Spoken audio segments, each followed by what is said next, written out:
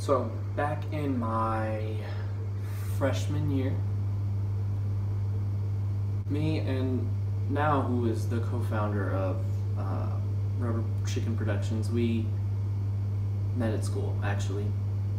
We sat next to each other during chemistry.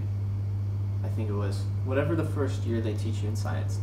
It's whatever you have to use math for. I don't remember. But we were sitting there and we're working out this math problem. Everybody around the class, class about 20, trying to figure out this math problem that he had put out on the board. And the kind of thing it was one of those smart boards where you like click in your answer and it could be like any number you please. So we tried for about 2 minutes and we're like, we can't figure this out. No go. It's a no-go. So we decided, well, let's just guess a number. You and me, let's guess what number. So we picked 27, and we were right. We everybody had guessed, and we finally put it in the board, and we'd gotten it right. We were the only 2 of 3 people who had gotten that correct.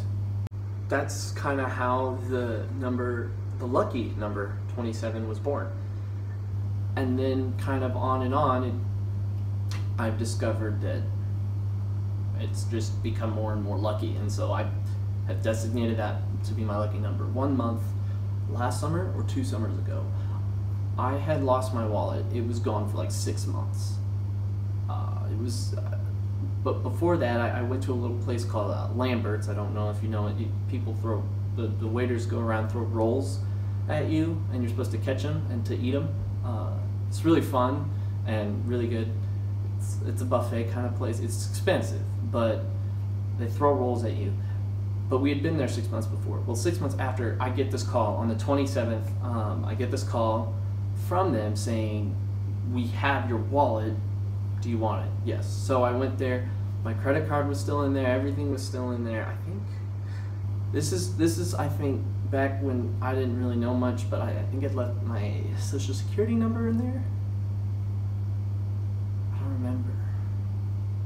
I don't know if I did, because I did for a certain point. I just don't remember if I did it then. I don't anymore, but this is because this was back. You're not supposed to do that. And so I got my wallet back that day.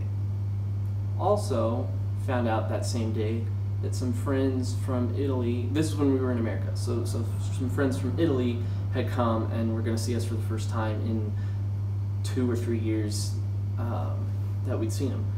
So it was a pretty happy day. And then I had started dating a girl on the 27th of a month. So I remember it for that.